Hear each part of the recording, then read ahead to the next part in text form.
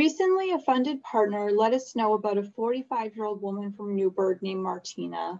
Martina came for assistance with the first month's rent to move into low-cost apartments.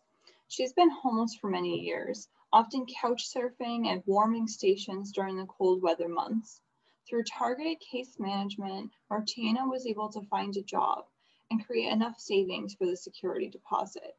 With the help of United Way funds and collaboration with the property manager, we were able to assist with the first month's rent. Through our Day of Sharing program, we were able to provide her with sheets and blankets as well.